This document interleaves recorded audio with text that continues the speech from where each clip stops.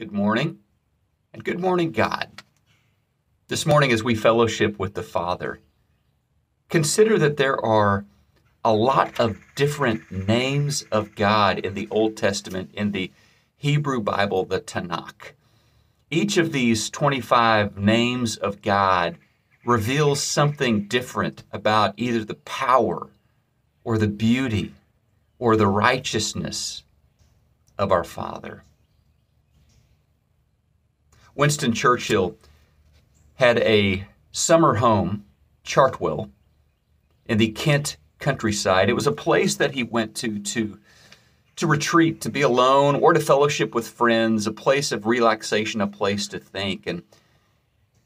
And in Chartwell today, you can find a number of pieces of art paintings that Churchill himself painted. He was an amateur artist. You can find photos at Chartwell of different phases of Churchill's life. You get a photo of him with FDR, allies, grim-faced leaders, leading their countries in a time of war. In the background, there are aides, there are military officials busy at work.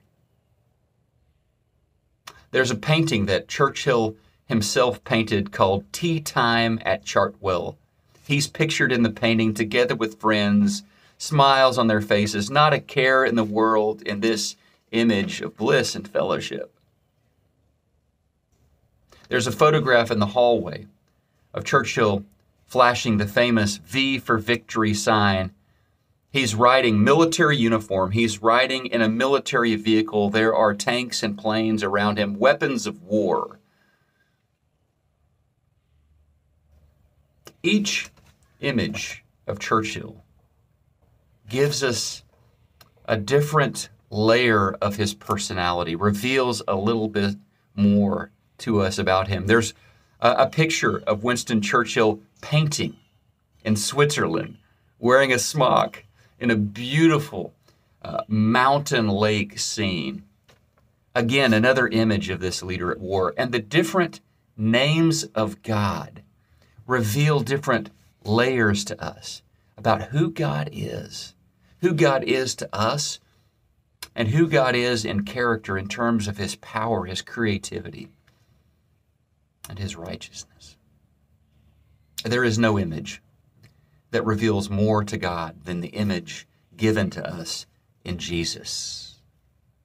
Jesus is Emmanuel.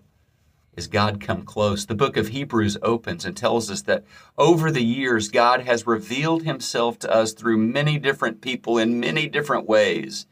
But now we have the exact representation of who God is in Jesus, his Son. So the first 3 or 4 verses of the book of Hebrews. So this morning, as we fellowship with our Father, let's come to know him through Jesus and approach him through Jesus. Pray with me. Good morning, God. We love you, and it is just good to spend time with you, our Father. Thank you for revealing something of yourself, of your personality, of who you are through the different names that you give us in the Bible clearly. You want to be known by us, Father. And you've given us different ways to look at you, portraits of who you are. And this morning, none is as clear to us, a representation of who you are, than that of Jesus, your Son. Thank you, Jesus, for showing us perfectly who God is. This morning, my prayer for each of us is that we go throughout our day, that we will remember the face of our Father, that we will remember who you are, and that we can see you in the many aspects of our day as we go about our business. But most of all, that we won't lose touch with you, but that we will sense your presence, God, in every moment of our day. It's good to be with you. And as David reminded us in the Psalms, there's nowhere that we can go where we escape from you, that we outrun your Spirit. You are with us in every moment of our day. Thank you for this. We pray this prayer in the name of Jesus. Amen.